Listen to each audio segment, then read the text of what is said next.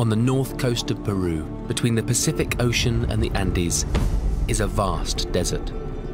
For over 450 years, this was home to a kingdom whose rise and fall is one of the greatest untold stories of the Americas. At its heart was a city. Chan is that rare and precious thing. A pre-industrial city, a lost city of types, because it was built and functioned in a completely different way to the cities that we know today.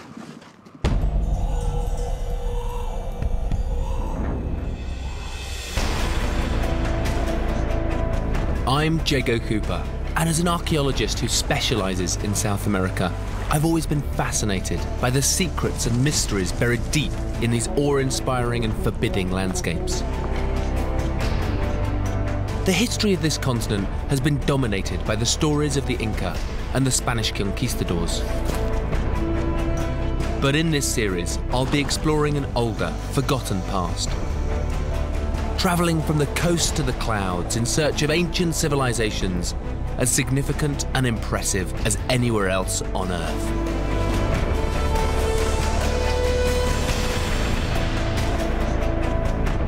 The kingdom of Chimor dominated the northern coast of Peru for 5 centuries.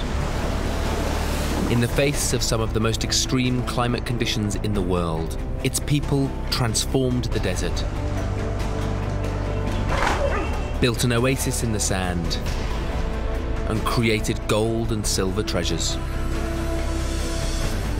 And they believed so strongly in the power of their monarchs and their gods that they were prepared to sacrifice their own children. Wow. From 900 to 1400 AD, these loyal subjects built an empire that raises so many interesting questions. What motivated them to invade their neighbors? How did they build one of the largest pre-Columbian cities in South America? And why did this, the first empire of South America, disappear back into the desert that it conquered?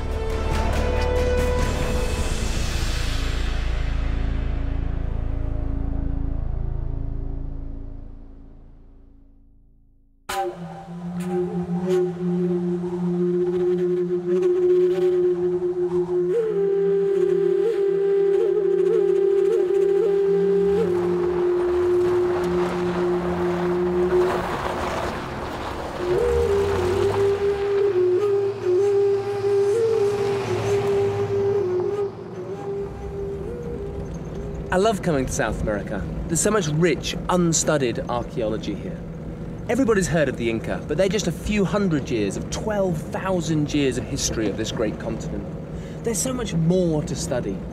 And by looking at these lost cultures, we can help them take their rightful place in the history of South America. Long before the Inca were the Chimor, and the Chimor once were kings.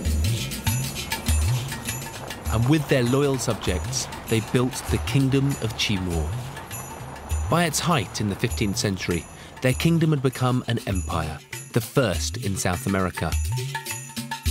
Stretching along 600 miles of coastal desert in what is now Peru, it was lapped by the Pacific on the west and frowned upon by the Andes in the east. In this unforgiving terrain, the Chimor left us one of South America's greatest archaeological stories.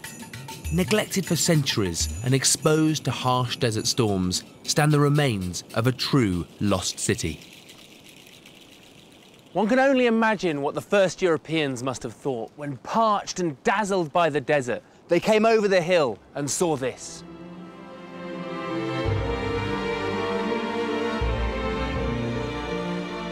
This is Chan, one of the largest adobe settlements in the world, a monument to the 35,000 people who once lived here.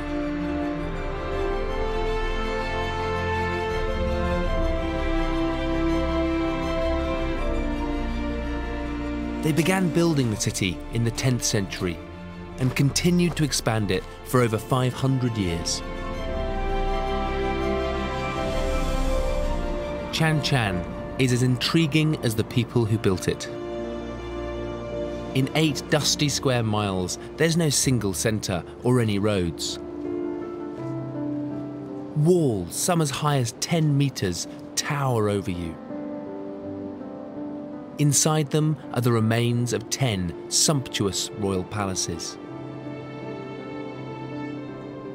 Outside, hundreds of smaller dwellings are marked now by the alignments of stone.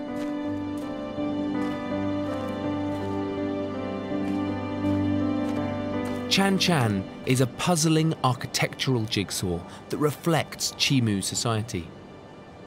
But when the Spanish arrived at Chan Chan in the 1530s, they were only interested in taking Chimor gold and imposing their Christian god. People here were sceptical about Adam and Eve because they had their own origin myth, that the common people of the Chimor came from a copper egg, and that the royal family of women from a silver egg and men from a golden egg.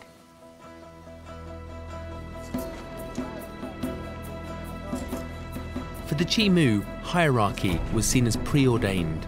Everyone accepted their place in it, and at the top was an all-powerful monarch. Chan Chan was the seat of power for the Chimor royal family, and thus the very heart of the empire. This city in the desert is where all of the important decisions were made.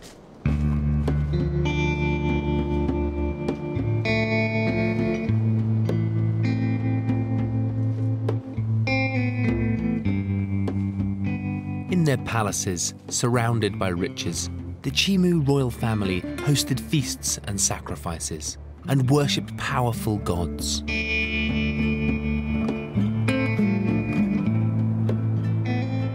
But how did such a vast, complex and wealthy city come to be built in a desert?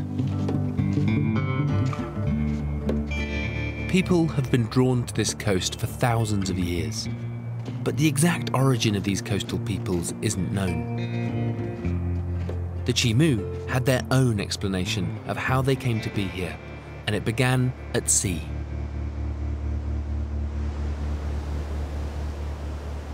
Lying alongside the city of Chan Chan is the mighty Pacific Ocean.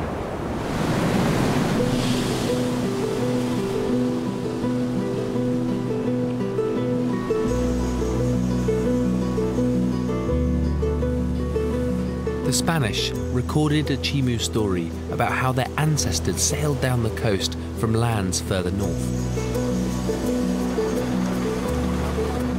Whatever the truth of that legend, the Pacific Ocean offered sustenance to the early cultures of the coast.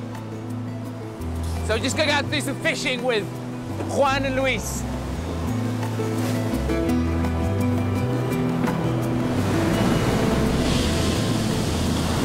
Past the surf, I'm really struck by the vastness out here. So just heading out into the Pacific Ocean. Right down the coast, you go down past Chile, down to the Antarctic.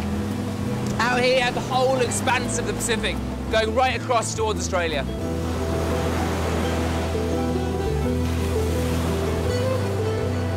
But as the Chimor and their ancestors discovered, you don't have to go far to find the sea's bounty. Here off the coast of Peru, you find one of the richest marine environments in the world. It's home to the Humboldt Current that pulls up cold water right from the Antarctic that's full of plankton and fish and marine life.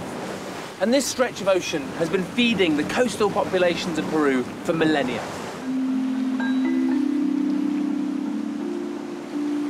I can really understand why these coastal peoples were in awe of the sea. Many believed that deities controlled it, determining the weather and the day's catch.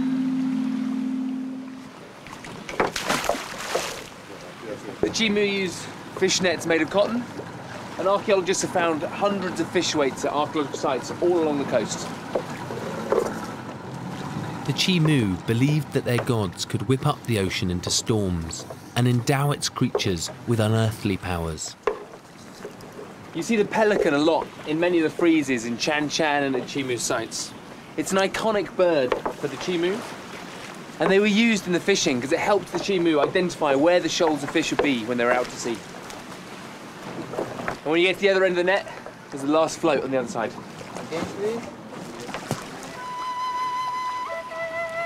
I'm hoping a heavy net means a lot of fish. I'm glad I got this big guy behind me because it takes a bit of strength to hold us in. But this part of the ocean can be deceptive. Periodically, atmospheric conditions warm the water, killing off its nutrients and forcing the fish to look elsewhere for food. That's not happening today, but I'm not sure the gods are with us. ¿Dónde pone eso? ¿Por acá? ¿Al cubo? It's not the biggest catch in the world. But yeah.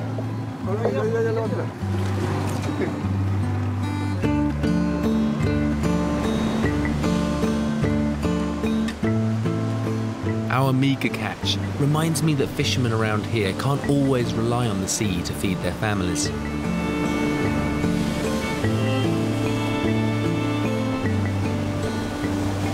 Coastal peoples, including the Chimor, knew that the gods could send them back to shore empty-handed.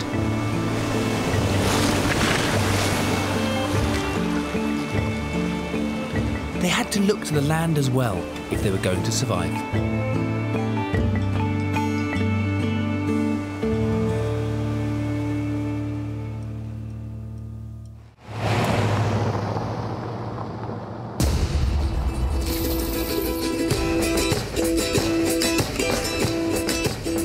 The coastal desert of Peru might seem like a harsh and inhospitable environment, but it's home to a vital, life-saving resource.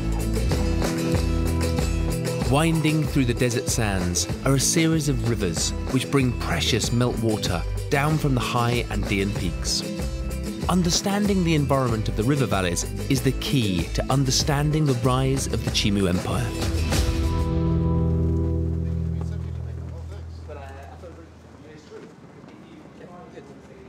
I met up with archaeologist Dr Jago Cooper to ask him how these river valleys sustained early settlements on the coast.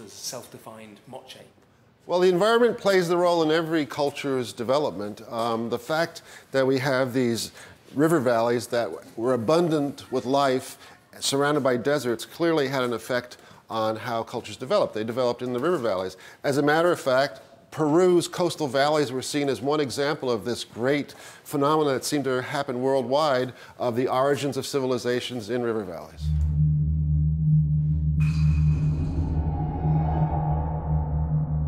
Before the Chimor were the Moche, one of the most violent and sophisticated cultures of the Americas.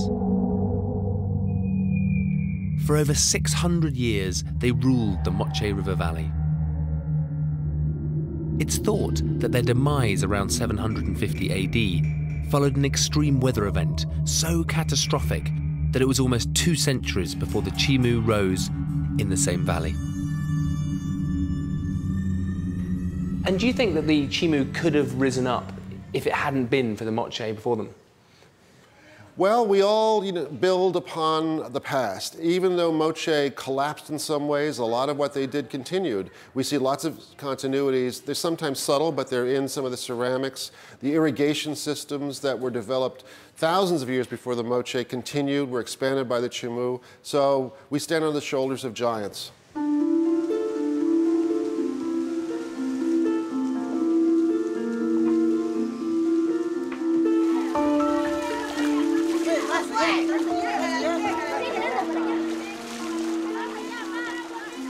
Over 200 years passed between the end of the Moche and the emergence of the Chimor Empire. But many of the challenges remain the same.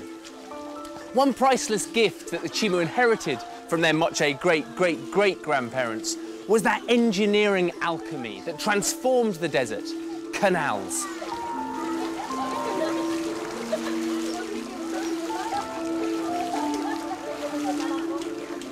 The Moche and their ancestors had been building canals for hundreds of years. But the scale and ambition of Chimor engineering surpassed anything that had come before. I've come to the Chachapoya Valley, just 74 miles from Chan Chan, to see how the Chimor engineered their environment. It's hard to believe, but the land around here was once an infertile desert. To what extent do you think the irrigation irrigation systems of the Chimor compare to the Inca or the Huayra? Archaeologist Dr. Luis Jaime Castillo has been investigating how the land was reclaimed. What I find incredible is how irrigation can transform a desert landscape into this verdant, green, agricultural soil. Well, but you have to be aware of one thing, no? You've seen the deserts here. I mean, deserts here are real deserts. They look like the Sahara. There's no plants, no animals, no nothing. So if you put water there, I mean, you're going to have a wet desert, but nothing more. So the point there is that one of the mysteries that we have is that the Moche and the Chimu were forced to constantly recreate soil. By sheer human effort, irrigation canals were carved into the earth. It appears that thousands of tons of nutrient-rich soil was transported here from the forested edges of the valleys. Without machinery or the wheel, countless armies of men and women over many centuries transformed desert sands into fertile fields. But importing the soil was only the start of the people's ingenuity. One thing that is surprising about the ancient canals is that they wind a lot. They are not straight like ours, they wind. And probably the reason why they wind is because they want to stop the water. They want to make the water flow slowly, nicely, because the worst enemy of the canal is the water itself. If it flows too fast, it's going to cut the canal. So you want that water flowing nicely. The engineering involved sometimes defies belief. Some canals have an almost imperceptible gradient of 1 in 10,000. During the early days of the kingdom, the Chimu people rebuilt and expanded the ancient canal network. But as the population grew, their canal building became more strategic. I guess that the Chimu probably changed the rules by creating a larger canal that serves everyone and that was clearly controlled by them. That's this one, the highest one, the longest one, the widest one. You can imagine this full of water running down. I mean, it's a river. It's collecting lots and lots of water and it's pouring it into the desert. And as the deserts were irrigated, so the Chimu people showed their gratitude by offering the fruits of their labour to the elite at Chan Chan by way of tribute. The surplus fueled population growth and increased the power of the state.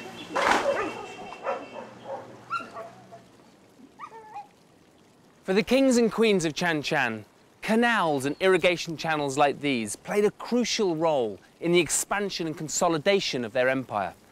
It was their ability to mobilise and control the skilled workforce necessary to construct them that transformed the amount of agricultural land available. By 1300 AD, arable land under Chimu control had expanded from 4 square miles to a staggering 340 square miles. But the land, as well as the sea, was subject to extreme weather events. And as the population increased, so too did the risk posed by catastrophic conditions to the food supply. In the face of danger, it seems the Chimu appealed to their gods. In August 2011, an excavation at a village near Chan Chan shed some light on the relationship between the Chimu, their gods, and their children. I went to the museum at Chan Chan to meet archaeologist Gabriel Prieto.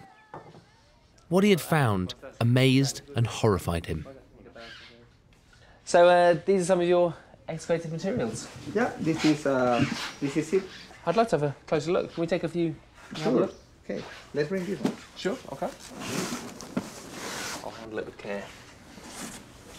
So it's quite a lot of responsibility then to find a site like this and start excavating it? Yeah, and keep it safe from looters. And yeah.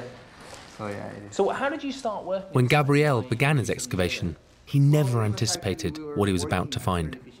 And I was called by one of the neighbors who lives around, and he told me that his kids were playing with human skulls.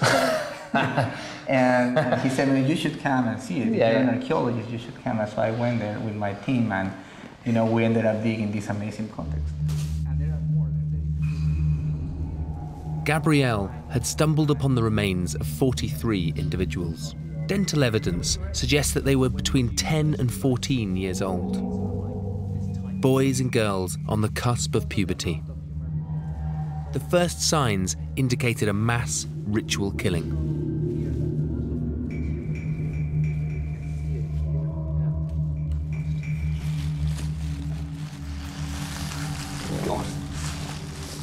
Wow. Yeah. This is literally just come straight out. Yeah. Thing.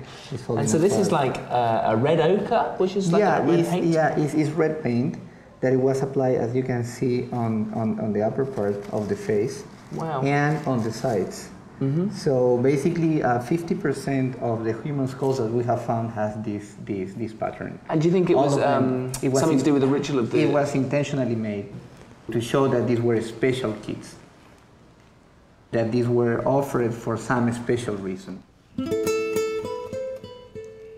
But as an archaeologist, I know that mass burials can mean many things.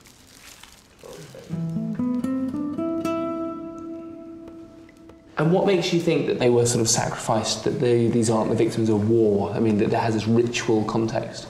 Well, we have very strong evidence that they were actually cutting through the sternum and then they were opening the rib cage and possibly, to extract the heart.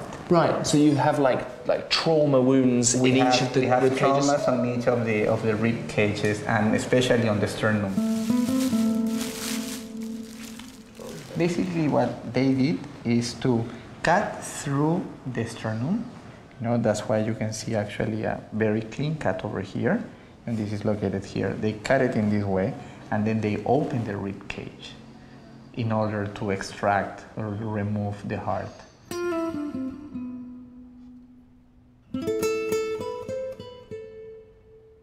Working with all the evidence, Gabrielle is assembling a complete picture of how these children died and why.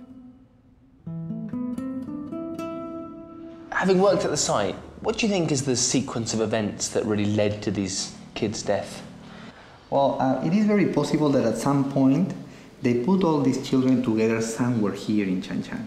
They were at a warehouse or a big plaza. Probably they were feeding them, with special foods. And then at some point, at the appropriate date, for rituals, it's very important that the moon has to be in the correct position and so forth. So they took these kids and they walked through all the outside of Chanchan and they went straight to this spot. Gabrielle is awaiting more tests to determine whether any of the children were related to each other. But he can see from examination that they were all fit and healthy. It's impossible not to think about the adults who prepared these children for their terrible fate. These children, they must have had parents. I mean, do you think that they were separated in some way from society at an early age to break that relationship between children and adults? I mean, it's a brutal thing to do. From an anthropological point of view, it is very possible that giving the best that you have, your children, your siblings, for a supreme purpose, probably was something that was accomplished by their relatives as something very important, and probably provides them a special status within the Chimor society. It would seem that this slaughter of innocents was demanded by the state. But what could be so important that any state would sacrifice fit and healthy children? I think that this context is a clear evidence of the Chimor state as trying to control a very difficult situation, because we have found a very thick layer of clay that is on top of sand. So it's clear that there was a very strong rain right before this ritual and afterward, which actually make us think about the gods and the importance of the Chimor pantheon on this. And it's very clear that this sacrifice was made not only for stop the rains, these very dangerous and damaging rains, but at the same time to what I consider is the most important Chimor god, and it's actually a goddess, the sea goddess.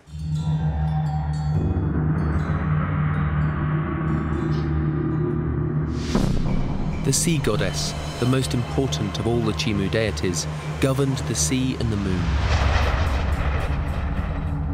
The two indomitable forces of the coastal environment.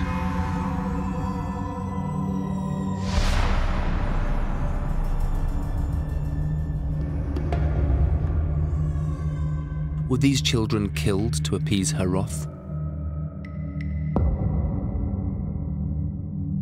Human sacrifice is an incredibly emotive thing.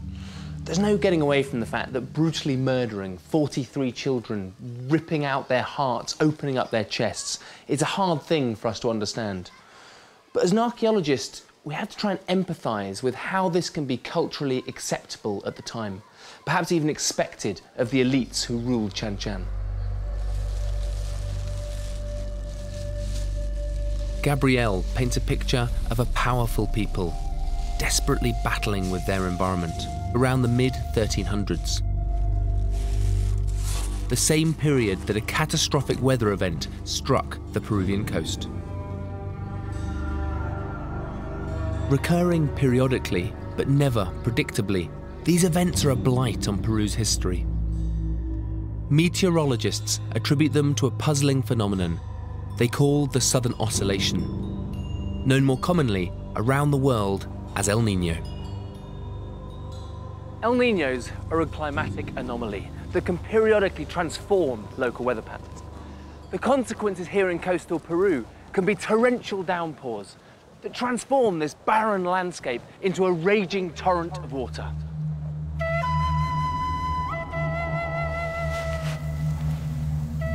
At their worst, El Niños can bring floods, drought, plagues of insects, and even waves of disease.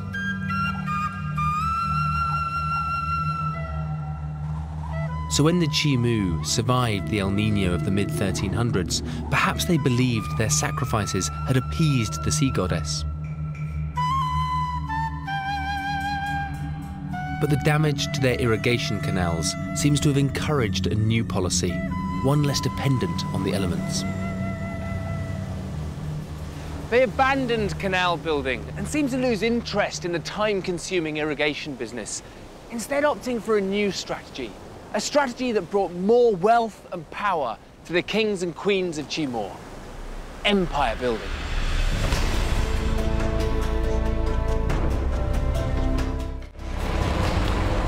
Along the west coast of South America, other cultures, some much older than Chimor, cultivated the land and traded with inland peoples as far away as present-day Bolivia.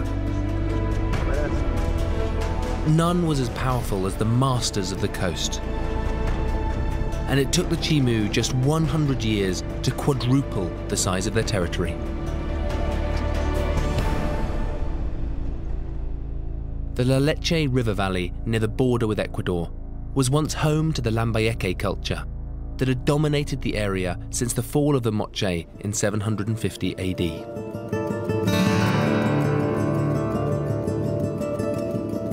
These eroded structures were once towering pyramids. From here, the Lambayeque elite controlled a valuable trade in precious metals and shells, making this place a strategic target for the Chimu.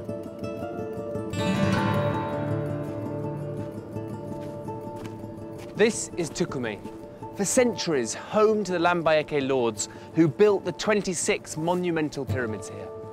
In fact, this whole landscape is man-made. But during the 14th century, the Chimu conquered Tucumán and built their own elite residences here on top of the sacred pyramids. You can hardly get a clearer demonstration of domination. Yet after the initial invasion, there's no evidence of violent suppression here. So how did the Chimu hold on to their power? I've come to another excavation, 13.5 miles north of Tucumán, where more information about the Chimu strategy is slowly coming to light. Here at the recently excavated site of Cerro Chotolo, we get a completely different perspective on life within the Chimu Empire. 250 kilometers away from Chan Chan, this was home to a Chimu elite sent here to administer the northern frontiers of the empire.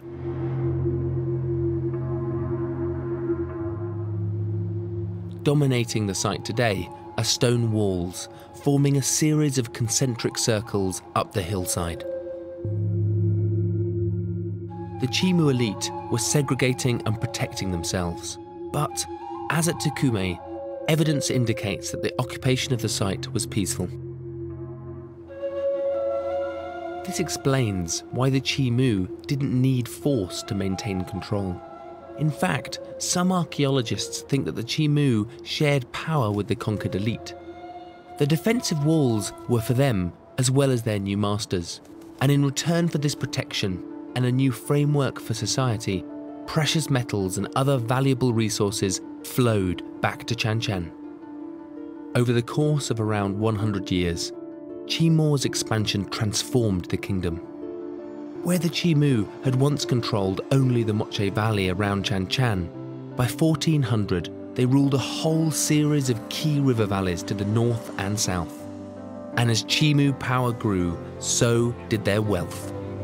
It was a clever strategy.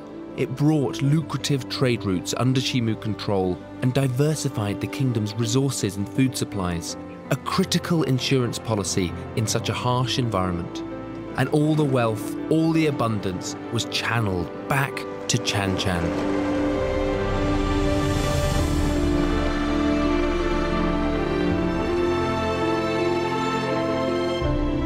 By the early 15th century, Chan Chan was the centre of the royal family, a pantheon of powerful gods and the most powerful empire in Peru.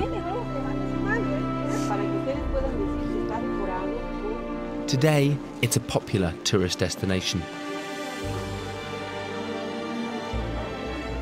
Centuries of desert storms have swept away much of the fine decorative detail of the adobe architecture, but you can still see glimpses of how it must have looked. All of these little designs and reliefs you see in all of this part of Chan Chan, they look really nice, but they're all made of fiberglass. And they're just reconstructions of the originals using photographs from the original excavation. When you approach the city from the ground, you can't see the palaces because they're enclosed behind towering walls that evoke a sense of power and segregation. Archaeologist Guillermo González explained their part in the Chimu hierarchy. Aquí tenemos un centro de una élite adentro de los muros y en esa forma tiene una división entre la gente de acá y la gente de afuera de los muros. Sí, claro, la división está muy marcada y nosotros como arqueólogos vemos esas marcas, esos rasgos, las vemos justamente en arquitectura, ¿no? Vemos que la arquitectura nobiliar, la arquitectura de los nobles, es arquitectura en adobe, en barro, mientras que la arquitectura del pueblo la hemos visto fuera de los muros, donde hemos podido apreciar solamente las bases de las piedras. Es muy probable que hayan sido construidas con quincha, con otro tipo de material vegetal, que en la actualidad ya no lo vemos, ¿no? Sí. La arquitectura da desde una división marcada entre la gente elite y la gente de población afuera. ¿Y qué está la causa atrás de esta división de gente? ¿Es de la familia? ¿Es de su tipo de trabajo? Se ve de que hay familias reales, ¿no? Entonces, las tierras del imperio las están controlando justamente estas familias, las están controlando esta élite. Entonces, a través de las tierras, a través de la agricultura, la gente se siente protegida para su subsistencia. Entonces, es un poco la comunión que puede haber entre pueblo y élite, ¿no? Sí. Sociedades, la parte gobernante. Yo te rindo tributo, pero tú me das la protección para mi subsistencia. Sí. The elite and lower orders may have been separated by walls, but theirs was a relationship of reciprocal need and reward. It's difficult to get away from the idea of class structure when discussing the hierarchies of Chan Chan. But it's such a Western industrial era term that really doesn't fit with ancient societies. Chimu hierarchy was born out of a shared worldview. Everything from their origin myths to the geography of their empire reinforced their hierarchy. The lowest tier, the fishermen and farmers, lived beyond the city boundaries. The next tier up, the artisans, lived closer to the centre of power, crammed into the spaces between the palace compounds. Outside the walls of this royal compound, you can see a whole series of small, single-roomed structures. Because the elite of this ancient city controlled all of the wealth in the region, it drew in artisans and craftspeople to come and live here and gain access to the raw materials they needed within the city. These small spaces, clustered together between the 10 palaces, were once home to up to 90% of the city's population. Conditions here must have been cramped, but it certainly wasn't a ghetto for a slave class.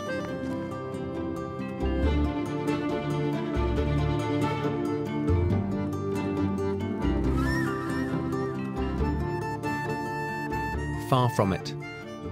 Archaeologists have unearthed tools which suggest that the residents of those small dwellings were highly skilled artisans. Peru's museums house thousands of Chimor artifacts made by them.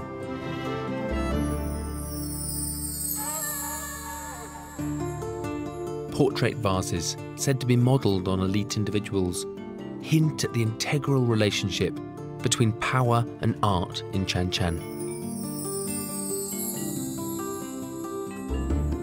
These ceramics are monochrome and highly polished, and you can see the faces staring back at us from over 500 years ago. But whilst the ceramics are impressive and unique, it's in fact the metals from Chan Chan that the Chimor are most famous for.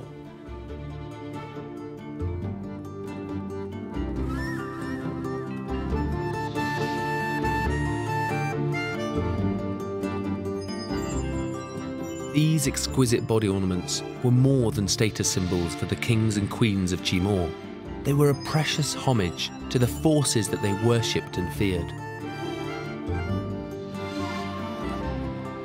To them, gold represented the sun and silver represented the moon and sea. The Chimor were masters of both. You can see images of monarchs worked into the metal alongside sacred feline figures, birds and sea creatures.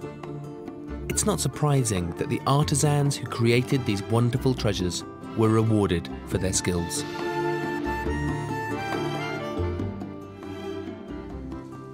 The artisan class of Chan Chan were afforded special privileges. They could wear ear spools, marry among themselves and be buried in their own cemeteries. But this wasn't a meritocracy. The Chimor never expected to become social climbers. The artisans who lived between the palace walls were allowed inside, but probably not for long. In Chan Chan, archaeologists have found a whole series of storage rooms where the spoils of the kingdom were kept. But if residents wanted to gain access to these storage rooms, they had to walk down these long corridors filled with U-shaped rooms like these. These rooms are called audiencias, and they hold the key to understanding how the kingdom functioned. The lower orders were granted favours, arable land to farm or metals to work, and in return they brought their tributes to the audiencias. All this bounty was stored in hundreds of storerooms in the palaces and the outlying regions. The Chimor had no currency, so these storerooms were their banks, amassing the vast wealth of the whole empire here in its capital city. Every level of Chimor society seemed to work together, giving and taking tributes. But they all seemed to know on which side of the palace walls they belonged.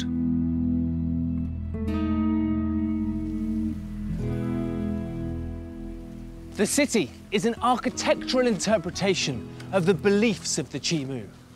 In other words, everything is built around and for the royal family. Inside the compounds, the kings and queens of Chan Chan hosted sacrifices and feasts, which loyal subjects watched in awe. and in their storerooms they amassed their gold and their silver. But there was one thing that they couldn't get enough of, that they may have valued even more highly than gold. To see it, I'm going back to the shore.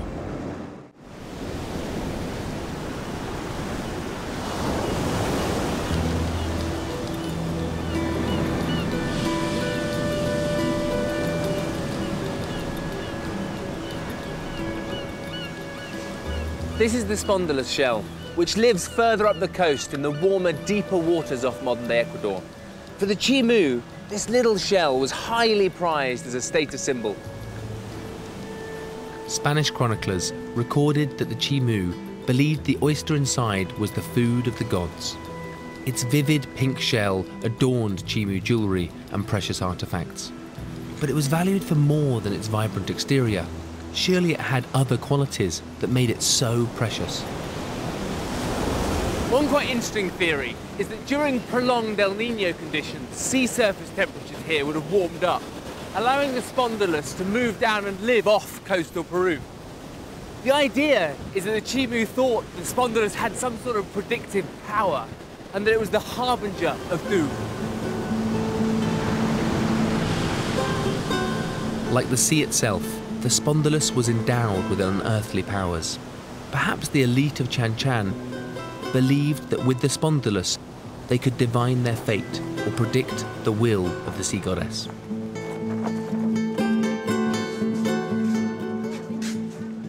These days, spondylus shells can be found in Peru's tourist markets, a sad echo of the days when they were cherished for their spiritual value.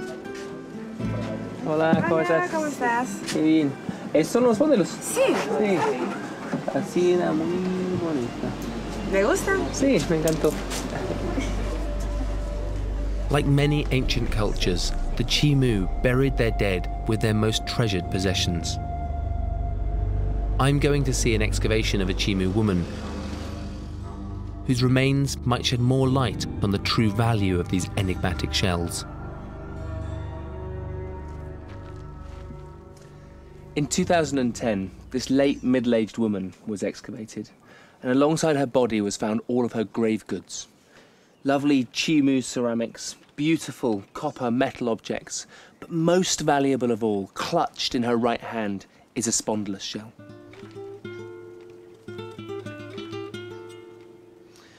These shells, there was no safety equipment in the Chimu. They had to free dive down to the seafloor, pluck them off the bottom, and they represent the most valuable item within the Chimu culture.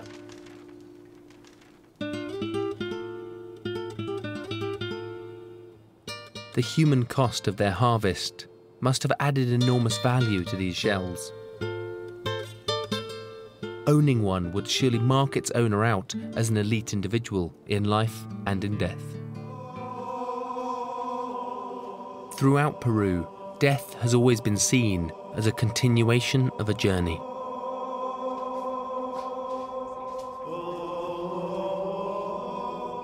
In Chan Chan, the king's journey into the next life began with an elaborate ritual that has been captured in one of the rarest and most extraordinary artifacts, not just in Peru, but in the whole of South America.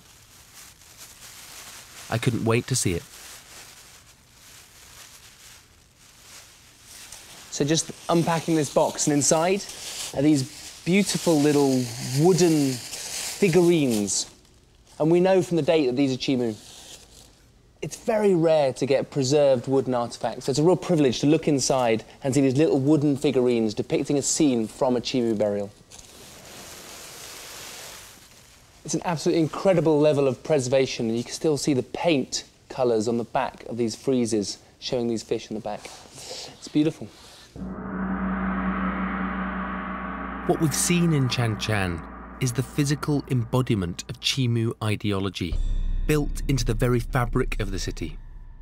This extraordinary artifact brings together the rich threads of Chimu culture into one evocative scene of life and death in the capital city.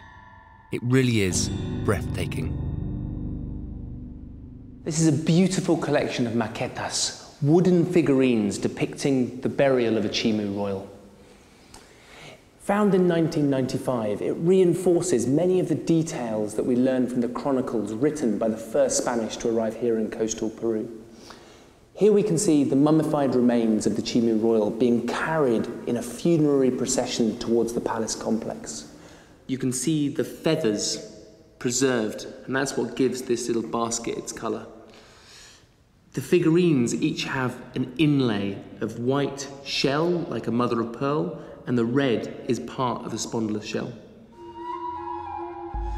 What we can see are many of the details associated with the rituals that would have been carried out on this important day. You get a whole different set of characters within this procession, from members of the royal family to priests, musicians. At the back you can see one figure right at the back of the procession, naked, hands tied behind their back, which looks like he could be in trouble, a human sacrifice victim. At the front, we have a very interesting character carrying a basket full of pulverized spondylus shell.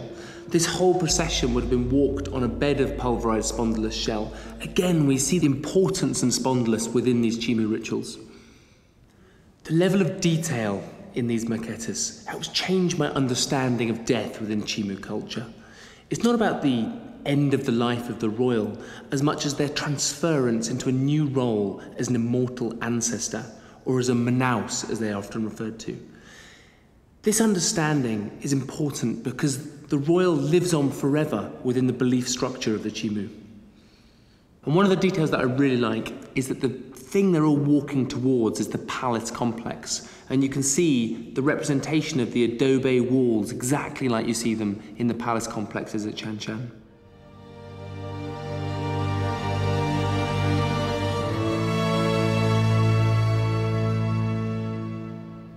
It's easy to imagine the funeral procession carrying the monarch's body, dressed in their burial regalia, through these gates to the next life.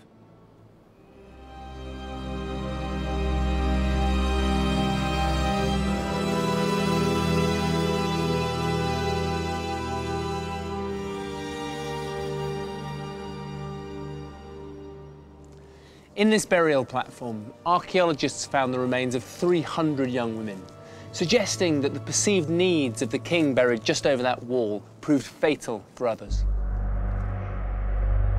Perhaps those women followed the procession like the sacrifice victim in the maqueta, their hands tied behind their backs. The monarch was on his way to becoming a Manaus, an immortal ancestor who would have dominion over his people forever. In Chan Chan, palaces housed the living and the dead. This is the royal tomb, where the king or queen would have been laid during their transition between mortality and immortality. They didn't have to give up their wealth or possessions because they took their servants, even their home with them. Their palace became their mausoleum. This meant that the heir to the throne had to prove their own mettle by conquering new lands and building their own palace. This tradition is known as split inheritance. The next in line inherited the right to rule, but not the wealth or revenues that had belonged to the previous monarch. To earn their own tributes, the monarchs had to give something back to their people. That meant each new king or queen was highly motivated and keen to demonstrate their ambition. Because each new king or queen had to establish their own reputation, it explains their relentless drive, that Chimor aggression to conquer new territory. It also explains why there are so many palaces here at Chan Chan, and that they all date to different periods.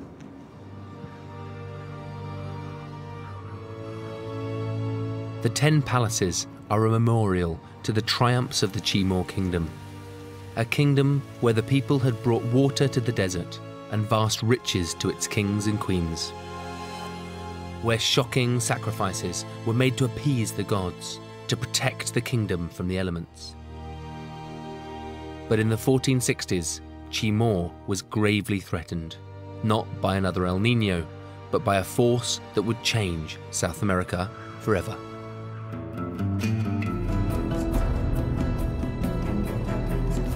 As the Chimor were extending their northern frontier, another empire was on the march, the Inca.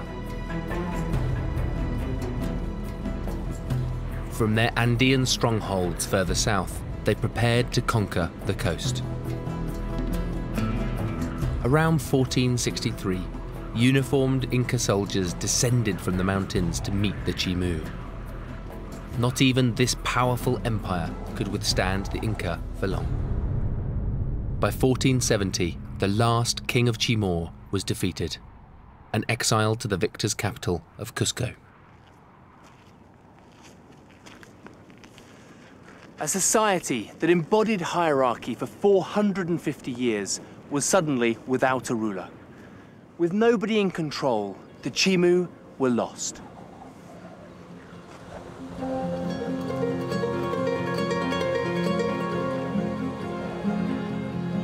Chan Chan was abandoned, its people scattered to the surrounding deserts.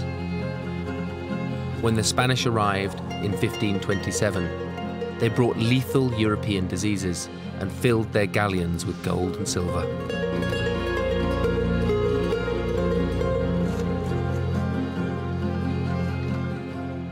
Tragically, the ruins of Chan Chan have been repeatedly looted over the past 500 years. By the time archaeologists arrived in the 20th century, the El Niños had transformed it into a true lost city, a ruin blasted by sand and storms. After centuries of neglect, the painstaking process of conserving and excavating it is underway.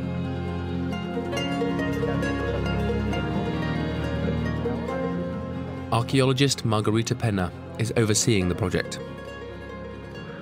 ¿Han cambiado su punto de vista de la cultura entero, de su trabajo acá? Sí, sí. Bueno, yo cuando vine a trabajar acá tenía obviamente conocimientos de los Chimú, pero ahora estoy enamorada de los Chimú, ¿no?